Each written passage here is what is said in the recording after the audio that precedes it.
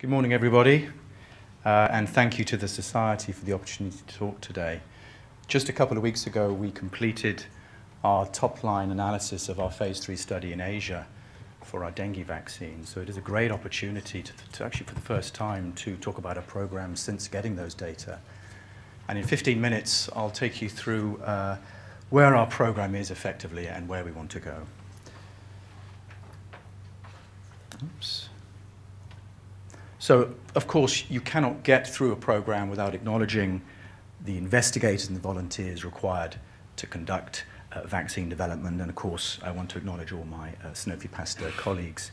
I will only spend literally a couple of minutes on each of these sections to get everyone on the same page about the burden of disease, to talk about our technology, our phase 2b clinical proof of concept, our phase 3 results that have recently come out, our manufacturing facility, and then I'll try and summarize at the end.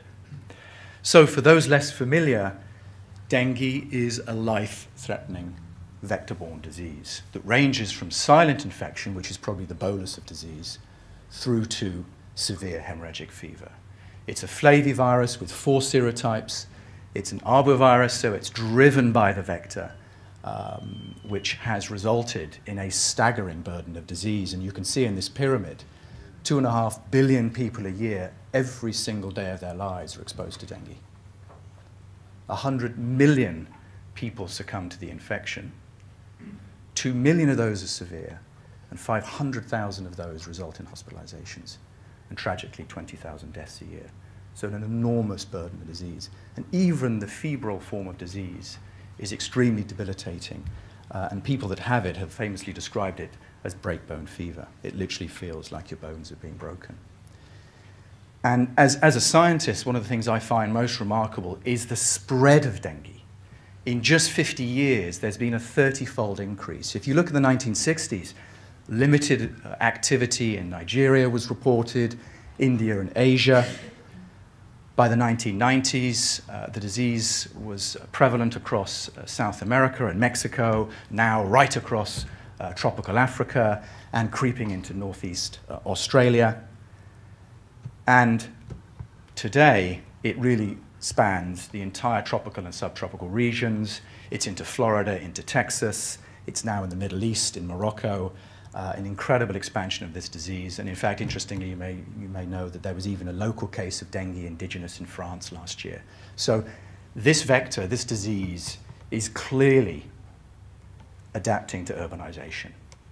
And that's why it's such an important public health issue, and the reason that Sanofi Pasteur is so committed. And if you don't know, this unmet medical need, there's just no specific drug treatment, there's no effective prevention. If you're a physician dealing with an epidemic of dengue, all you can do is monitor your patients and provide fluid management. So again, any form of effective prevention and treatment is likely to have a major impact, which is why the WHO has made it extremely clear in its goals by 2020 to reduce morbidity and mortality by by mortality and morbidity by 50 and 25% respectively. So Sanofi Pasteur has actually worked 20 years in the R&D for dengue prophylaxis, and the technology we're using today is a live attenuated chimeric virus. So what does that mean? We've effectively taken the yellow fever vaccine, we've used that backbone, and we've spliced in the structural components of dengue. So we benefit from the genetic stability of the yellow fever vaccine, but Mother Nature, the immune system, sees dengue. And we use a process that allows us to formulate the vaccine against the 4 serotypes. So what does the vaccine profile look like today as a target? Well, we want to prevent symptomatic disease, which is virologically confirmed through acute febrile illness and virologically confirmed dengue. We want to be able to vaccinate starting from 9 months of age through all ages. We have a 3-dose schedule, subcutaneously delivered, and we want to demonstrate efficacy in ages of 2 to 16 and then bridge immunologically to other age ranges. And we want to have a safety profile typical of any vaccine.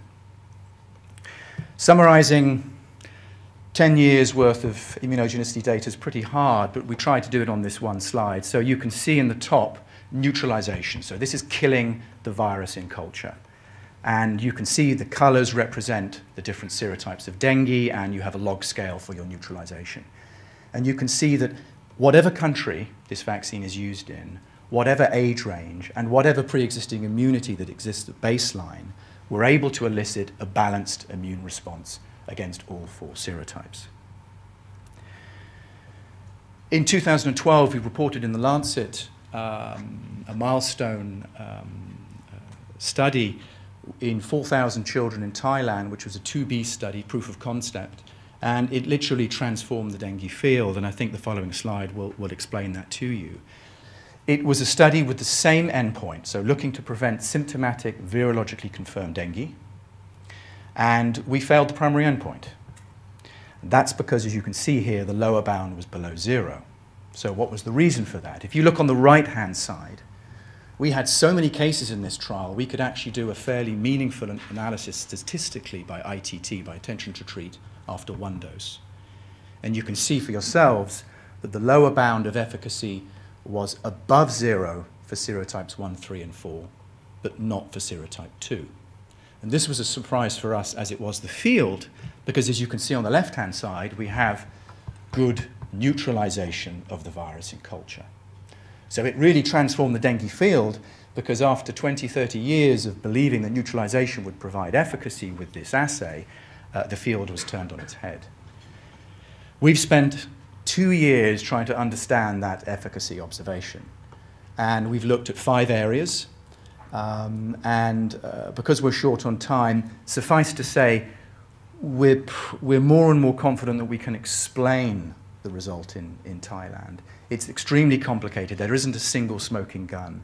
And we plan to publish very soon these investigations to explain that observed efficacy.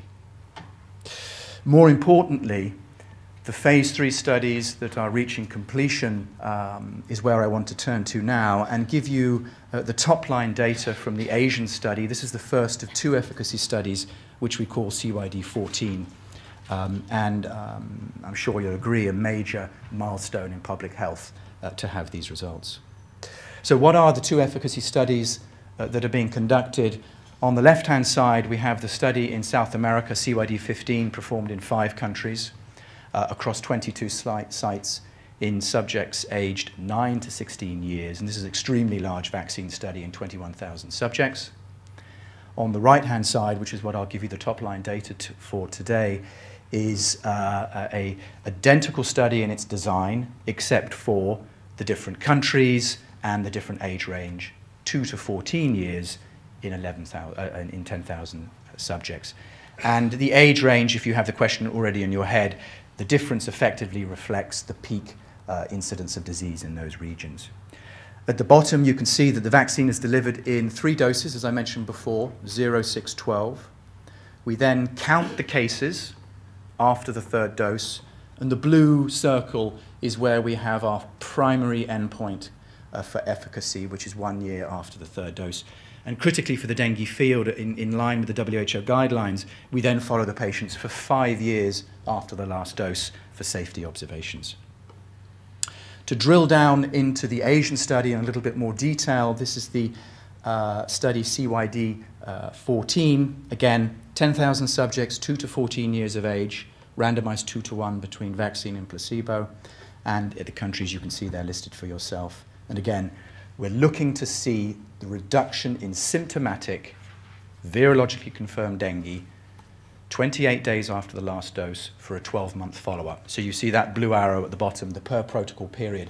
That's the important period where we're counting the cases to look for efficacy. So we're very proud a couple of weeks ago to have announced that this phase 3 study, the world's first phase 3 study in the dengue field of prophylaxis, successfully achieved its primary endpoint with a 56% reduction of disease in this study of over 10,000 volunteers. So again, we think that a major public health milestone to share these results with you. The safety, absolutely essential, is consistent with all previous trials with this vaccine and has a good safety profile.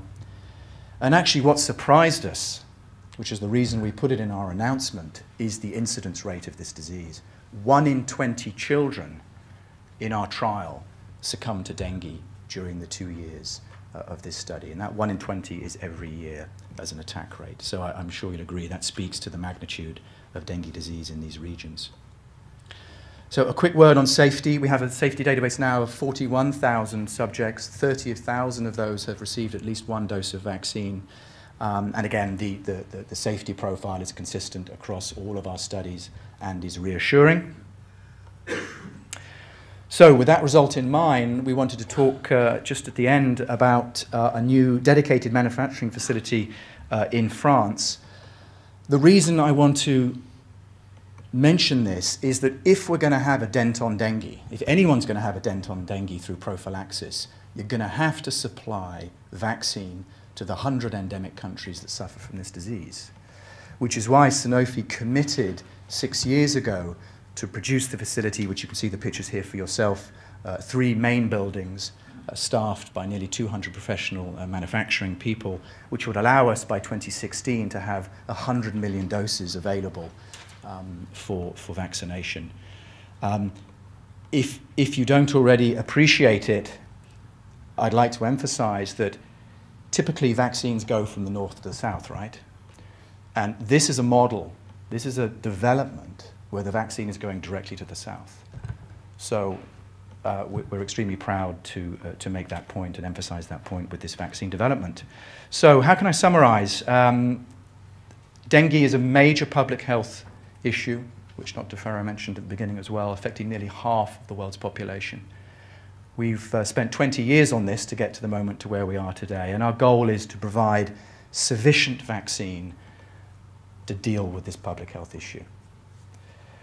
We have a safety database of over 40,000 participants, as I've mentioned, and we have these 2 efficacy studies ongoing. The first top-line results we've just shared with you, and in the 3rd quarter this year we will have our top-line results from the 2nd study in South America. We've shown a reduction of 56% of the disease, and we've met our primary endpoint. And I thank you for your attention.